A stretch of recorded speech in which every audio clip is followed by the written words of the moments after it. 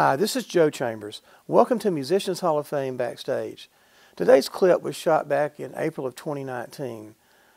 Originally, this show was named Musicians Hall of Fame Backstage and was intended only to be seen here in Nashville on the local CBS affiliate Channel 5. We're under a 30-minute time schedule, so we had to edit part of the show out. This part's never been seen. I called up my good friend Garth Brooks, and before we'd ever done one show, he agreed to do this for me.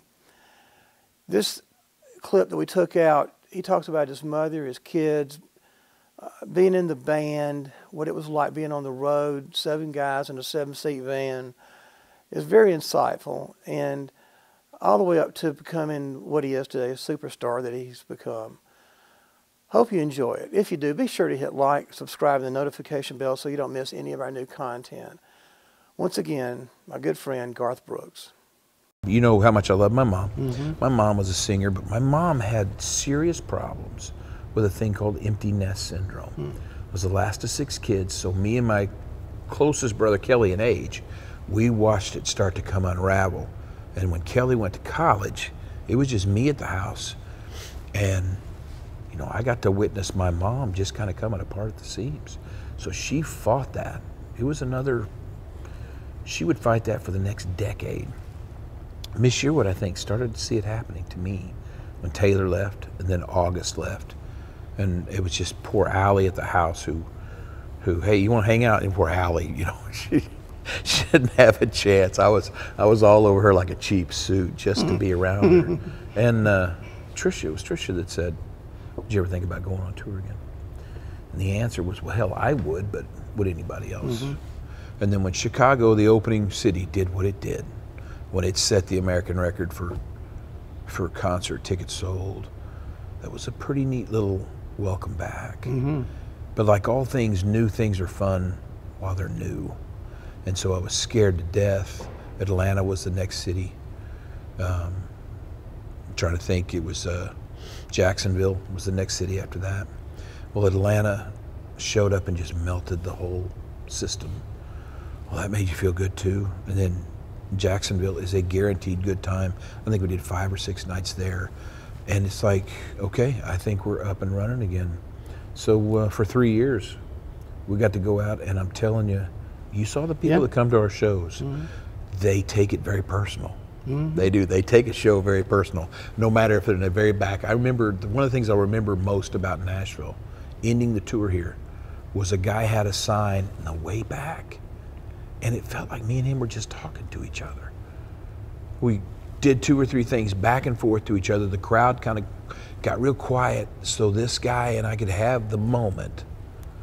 His request, played it for him, looked at him, and it was like we were this far apart, and he was in the very back. And that is the crowd that comes sees a Garth Brooks show, and that makes me the luckiest person on the face of the earth. Well, I think the door swings both ways. I think they feel the same way, if not more so. That would be nice. So in that, Allie, she's singing, right? So the youngest one's bit with a bug. She's out just putting in her time, man, traveling. And she called me the other day. She goes, "Dad, I'm sicker to dog." I said, "You got a show tonight?" She goes, "Yeah." I said, "You'll get there.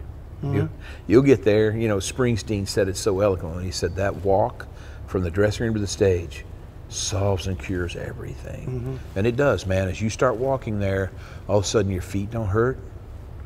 You start to step upright, sit upright. That thing you had in your throat's gone. You hear that crowd come up, those lights, boom, and you're in it. And then all of a sudden time just disappears. What used to be a minute is now a second. And it's just flying, but at any time, when your game is on, you can stop it. Find that person, see those veins in their neck, had a great time, look at them and point to them before they point to you. When that shit starts happening, that's when you're going, thank you, God, this is what I'm supposed to be doing, I hope, because it sure is fun, it's easy, and it's neat to get to be the guy. So you got three years of huge stadium concerts booked? Yeah, and you know, it's funny because when I think about these faces that are traveling with us, when you talk about studio musicians and you talk about road musicians, the road musician, we picked 5 of the basic 7 people were the 5 we took off with. So let's start with the drummer, Mike Palmer, since day one. Palmer noted in the anthology, which I totally forgot, we set up to rehearse the first night or the first 2 nights, never played a note. All I wanted to do is just see how we got along, how we joked, who was with who, kind of thing. See, because that playing part's 2 hours of the day. The other 22 hours, especially when you're in a van, no bus. We had 7 pickers in a 7-passenger van with all our gear. And we went from Kansas City to Florida to New York. I mean, we were all over the place. And so you better figure out how much you love each other. So Palmer, drummer, original member. Ty England is now back, college roommate, acoustic guitar player. Steve McClure, the original steel player. Dave Gant, the original band leader, piano. Mark Greenwood, bass player, who was original crew member. And when Betsy left to chase her solo career, Mark Greenwood stepped in on bass. So you're looking at 5 guys right there that you look around and go, okay, this is it. And you talk about your crew. You got the original sound guy, the very first guy you ever hired. The guy that's running the whole match, production guy, was a bartender in college. The guy running the lighting rig is the original lighting guy. The guy running the stage is the original stage guy. So it's good to have this family with you, and very important. And I don't think we take, let's say our career's 10 yards long, I don't think we get a yard without the guys that brought you there. Did not Gordon sign with you? Yeah, Gordon's coming out with us. And he's gonna rhythm or something? Yeah, no, he plays electric lead, of course, because nobody's gonna outplay Gordon. Yeah. We also took Blair with us, which I really like because Gordon and Blair have been playing on our records for over 20 years. So it's cool to have the studio feeling guys that do the live really well come out and get it done. I already had to have a talk with Gordon though, and this is exactly what we were talking about. Though you played on the records, these guys want to hear it with a little hair on it. And Gordon's a big, Gordon's huge on tone, texture, all that stuff. Yeah. But what I need him to do is just, I need him to forego a little taste, give me a little more cheese. We talk about that word a lot, cheese.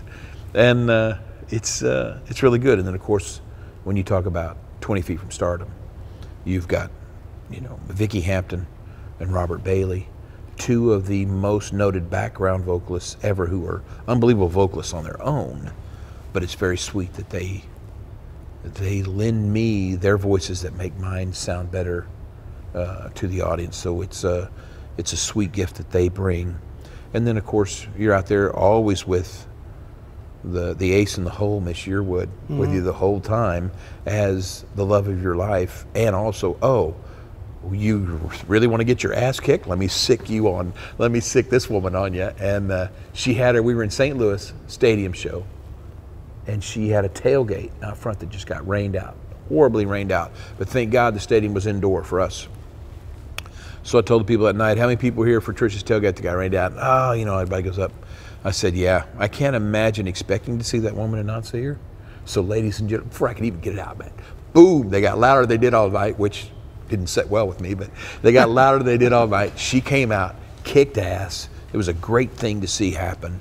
And then went. So always having that woman as a possible threat or as a possible weapon when you go out to do war with those people, that's a good ace in the hole right there.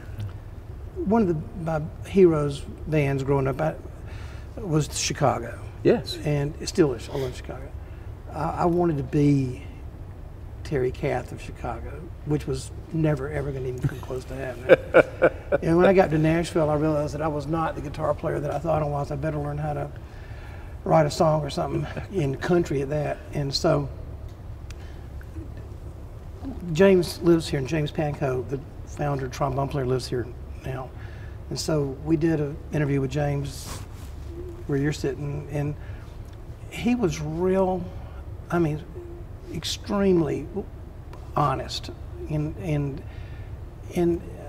he said, you know, as much as people see this and think how great it is to, which it is, but don't think that there's not a cost for doing this. And he goes, you know, I missed a lot of birthdays, I missed a lot of graduations, and he says, now I've learned, and at this stage of my life, I've got somebody that can fill in for me when there's a graduation, or Right. you got nobody to fill in for you. but you know that you were there though for those moments. Heck yeah. So one, you're the boss. Okay, you're the boss of your life, no matter where you're at in your life. So bust your neck to do all that stuff that you can.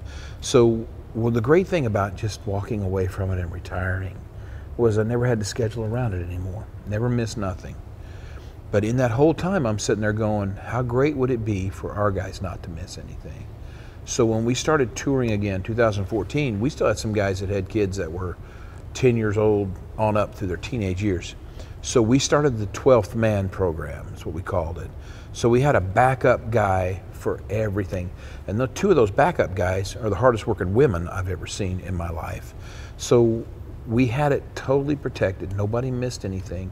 And if they did, they missed it because of their own choice. But it wasn't going to be because we were busy that they didn't get there. So I enjoyed it. I had one of the background singers, Karen Rochelle. I pulled her aside and made an example out of her to everybody. She said, hey, look, I know we got this show in Charlotte, but my first year anniversary is coming up. My husband wants to go to the beach. I said, honey, go. I'll fly you there and fly you back so you only miss one show, but go, because you're never going to get these days back. And it was cool. And these guys took advantage of that, which they should. And thank God and the people, they've allowed us the freedom and the wealth, for lack of a better word, to get to make those decisions and hire other people to come in and set in for a night. How great is that? It's lucky. That's the first time I've ever even heard of that being done, other than when James told me about him. Yeah. I mean, I think they talk about how hard this life is. Some people do, and it never has been for me, because it's always been my joy to do what I did. Now let's talk about the guiding principles. One, I've been married twice. First time I wasn't a very good husband because you're just gone all the time, right? And when those kids started coming, you knew your mom and dad was there. Every time you turned around, you were going to need to be there for them. So I promised Taylor I'd retire when she was 6. She was a little baby, and I promised her. I missed it by 2 years. I retired when she was 8. And I never will ever regret any choice there. That was fabulous.